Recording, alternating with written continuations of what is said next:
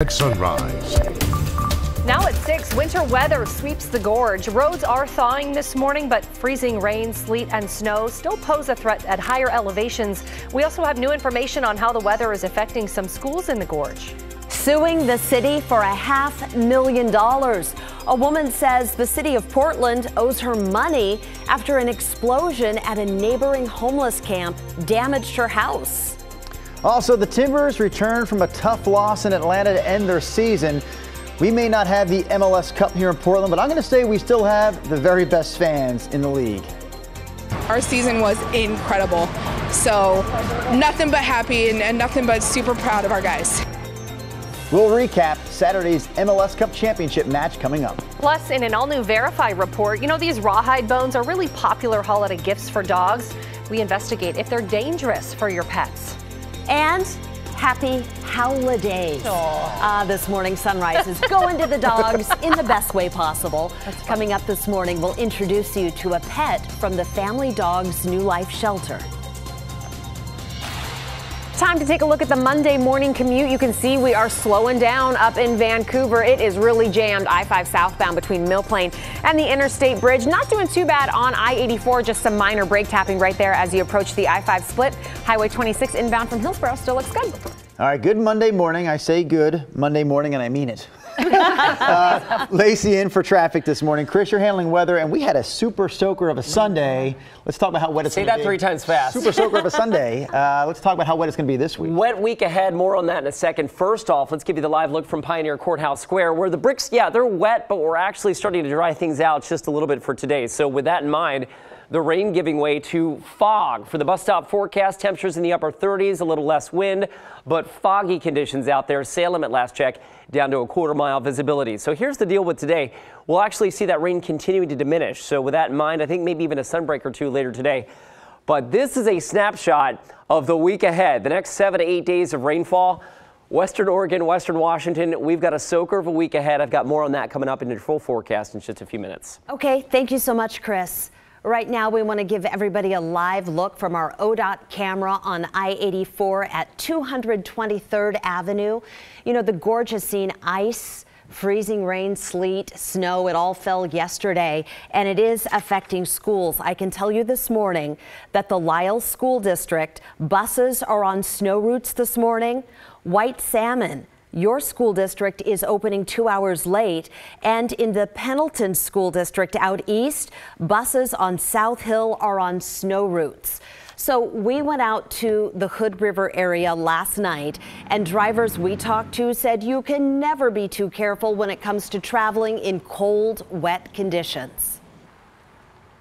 It's slick. I mean, you're not going to want to go fast, that's for sure. If you got four-wheel or chains, that's what you're going to want.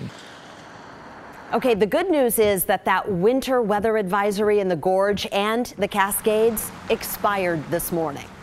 Now to more weather. Millions of people are feeling the impact of a massive winter storm in the southeast. It's shutting down roads, causing widespread power outages too. NBC's Miguel Almaguer is in North Carolina with more on the conditions. Good morning, Miguel.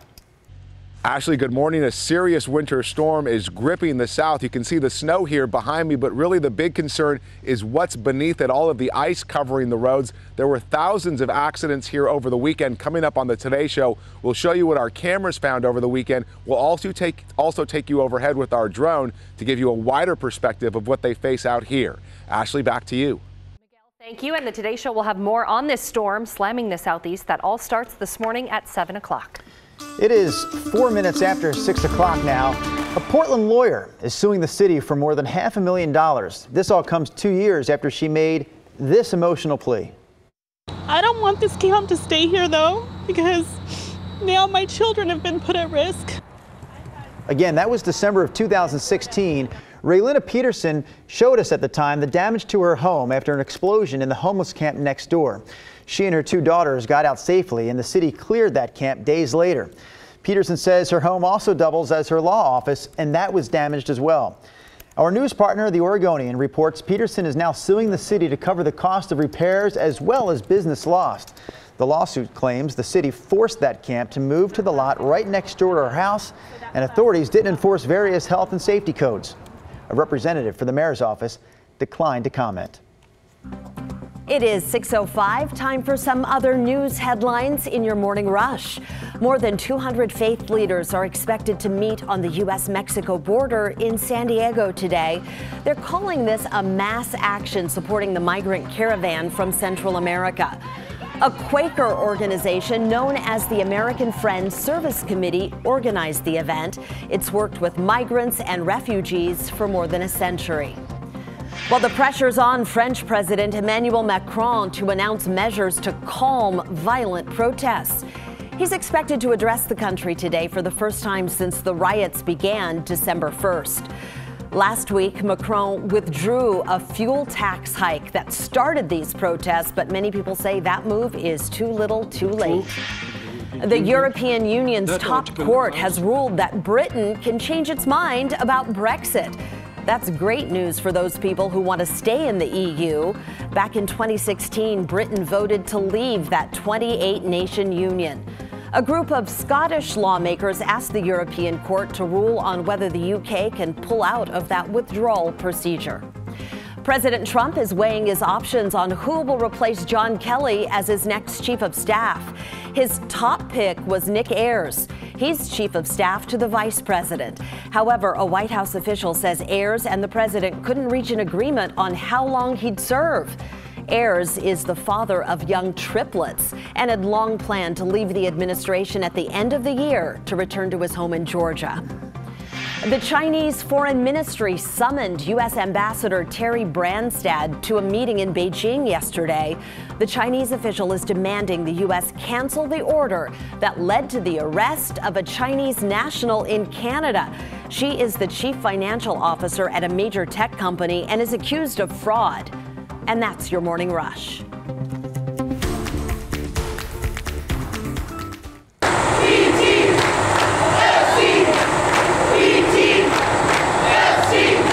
You might say PDX belonged to the Timbers fans yesterday. A crowd gathered at the airport to welcome back the Timbers after Saturday's loss to Atlanta United in the MLS championship match. Despite the loss, fans congratulated the team on an incredible season. So KGW's Orlando Sanchez is back as well from covering that championship match in Atlanta. He's talking both Timbers and Blazers this morning in your Weekend Sports Wrap.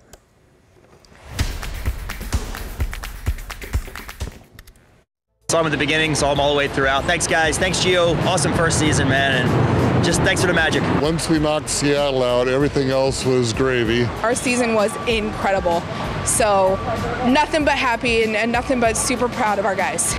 Lots of supporters lined up at PDX to welcome home the Portland Timbers and say thank you for a memorable run to the MLS Cup. Good morning, everyone. I'm Orlando Sanchez with your morning sports headlines. The Timbers were on the losing side of a historic day for Major League Soccer. Portland came in as the underdog that just refused to lose, defying the odds all the way to the MLS Cup. But they ran into the league's most dangerous team, Atlanta United. Mercedes-Benz Stadium was electric. Official attendance 73,019, the largest crowd MLS has ever seen. It was a spectacle. Atlanta United, they made the Timbers pay for their mistakes. MVP Joseph Martinez punished Portland. He scored the opening goal and assisted on another. And Atlanta shuts out Portland 2-0 for the MLS Cup. Back-to-back wins for the Portland Trail Blazers. After crushing the Phoenix Suns, they rallied to beat the Minnesota Timberwolves on Saturday night. Ripped off a 15-3 run to seal the deal. They're at Houston on Tuesday, Memphis on Wednesday. The Blazers sit in 7th place in the Western Conference standings. The Seattle Seahawks host the Vikings tonight. Big-time playoff implications with just 4 games left in the season. Seattle is 5th place in the NFC playoff race. Minnesota is 6th. Kickoff at 5:15. That's going to do it for your weekend sports headlines. Have a great day. I'm kind of just ready to forget about the Timbers loss. That bummed me out. But next year, I have hope they're going to be a fabulous team next year. Pretty incredible run. First-year head coach. So we'll see what Gio can do in year number 2. Yep, go Timbers.